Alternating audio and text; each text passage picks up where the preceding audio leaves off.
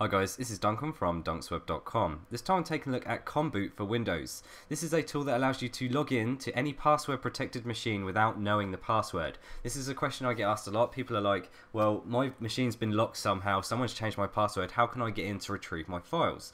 This is where Conboot comes in. Now it's basically a CD image. It is not a massive download. It's 110 kilobytes. Now when you burn that to disk, I'll pretty much show you how it works.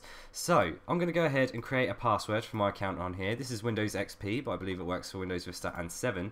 So I'm just going to go to my user and I'm going to create a password. I'll tell you the password, it's dunksweb. This is actually inside a virtual machine, inside VirtualBox. I'll put the password in as the password as well.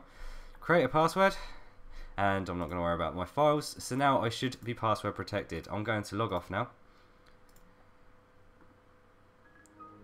just to confirm that you actually need a password to get in here. There we go. So I'm going to type something, it's not letting me in unless I type my password. Right, so what I'm going to do now is I'm going to mount this Conboot thing here. This is the 110 kilobyte download, which I'll provide in the description. Select, it should now be in. I'm now going to reset my virtual machine. So this is essentially rebooting the computer. Bearing in mind that this is password protected on Windows. Now I first heard about this on Hack5. This was a tech show. You should really Google it, check it out. It's really cool stuff. They've got quite a lot of cool tools there, especially network security and things like that. So here you can see Conboot. It's now starting up. It's freeware for not commercial usage. Right, booting up. I apologise if this is slow. This is in a virtual machine, and Windows should now be booting up. Now this isn't fake. This is honest. This is real.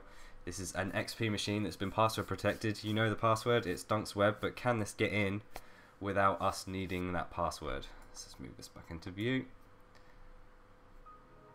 And we're in. How did we get in? So that's all you have to do. Use Conboot, put the CD in the drive, and you're in Windows without having to know that password. So what I'm going to do now is I'm going to unmount that CD-ROM. You can see it's gone, and I'm going to reboot the computer. So now the CD is not inside the drive.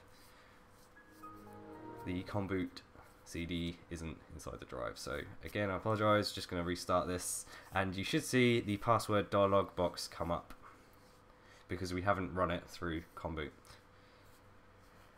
This is a free tool, as you saw, non-commercial use. So that'll be ideal for those of you who can't get into your own machines. There we go. Type your password. So if I type now, DUNCSWEB, enter, and there we go. We're in again. It's in exactly the same profile. It's in the default profile. That required a password, but before it didn't even need it. Just run through that Linux distribution or the little tool itself, and it goes straight in without a password.